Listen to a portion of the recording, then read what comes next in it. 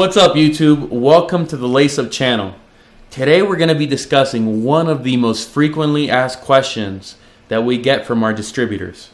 And that is, how do you create multiple units of measurement per item in QuickBooks? To begin, you have two ways to enable the units of measure.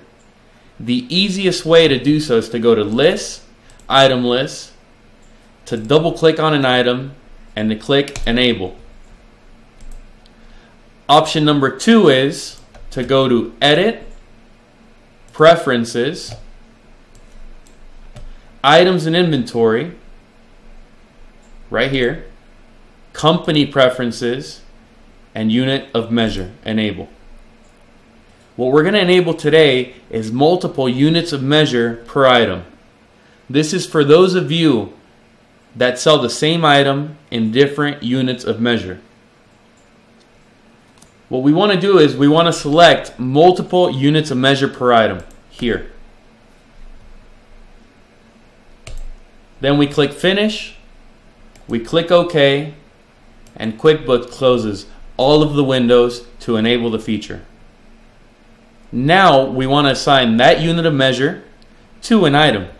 To begin, we go to List, Item List.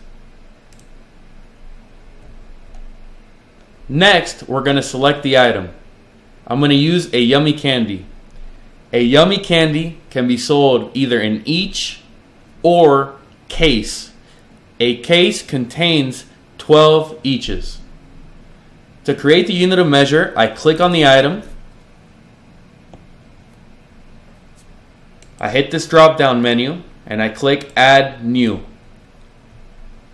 Since we sell in the each and in the case, we're going to select Count. If you see, it tells you here, each, box, case, dozen. Those are the suggested units of measure. Then we click Next.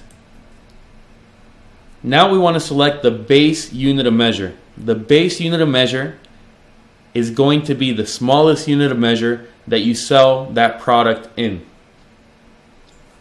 I'm going to select each.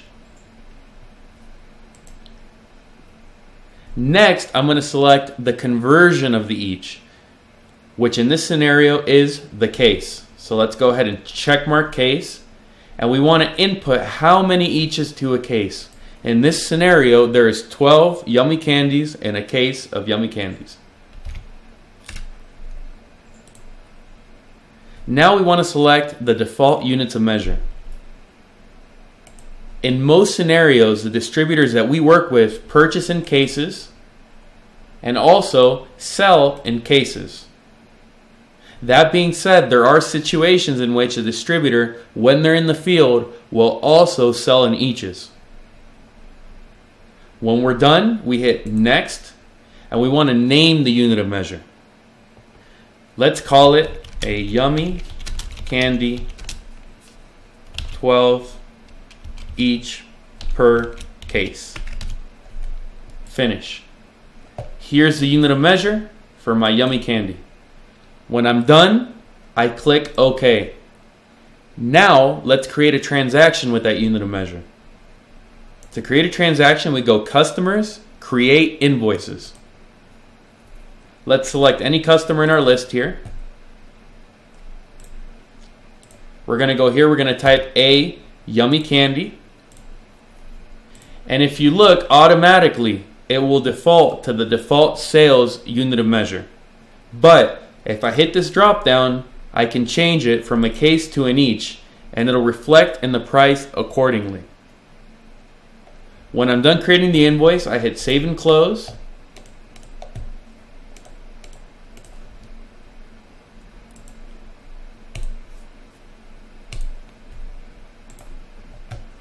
And I've just created an invoice with the unit of measurement. Thank you for watching the latest installment in our QuickBooks tutorial series. For more tutorials, subscribe to our channel down below, or for more details on our company, click the link in the description. Thank you, and we'll see you next video.